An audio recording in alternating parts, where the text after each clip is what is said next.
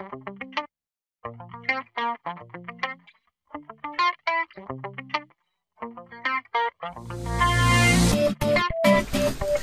this is a tutorial on how to configure a wireless repeater / access point. You've got two options on this generic wireless access point. I'm just on a page now just to show you what it looks like.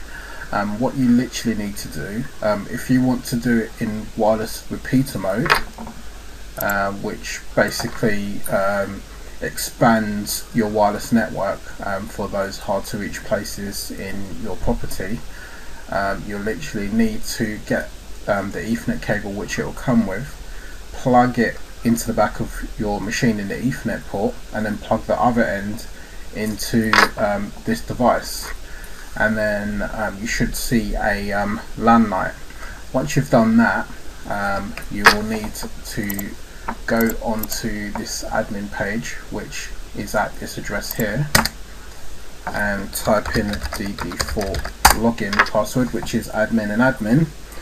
And as you can see that there's some packets sent and received on the Ethernet port, and that's the IP address, etc.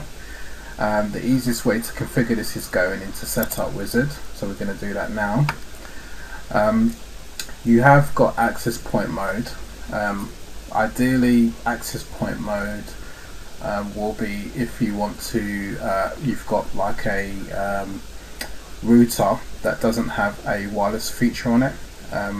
Most routers today for home use do have that feature, but you do have some office routers that don't have wireless capability, so you could literally plug this in to the back of your router, and as you can see here, this is a diagram of how it works. So you've got your modem, you may have your switch, and then you plug your repeater into the switch, or directly into the modem if it's got the ports for it.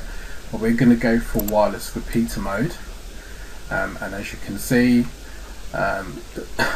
nothing's connected here, so it's all wireless. If you click next, it will look at your wireless station list, and I literally need to connect to one of these now, and I'm just going to get the SSID that I'm after,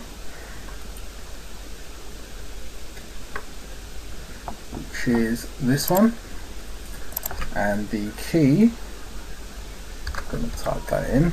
Nobody's going to be able to see the password.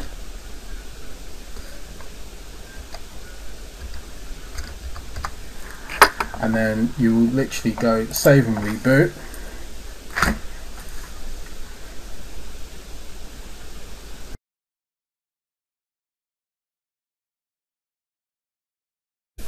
And that's the end of the tutorial.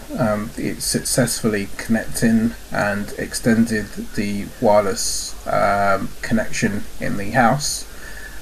If you've got any questions, feel free to leave them at the end of this clip. Thank you very much.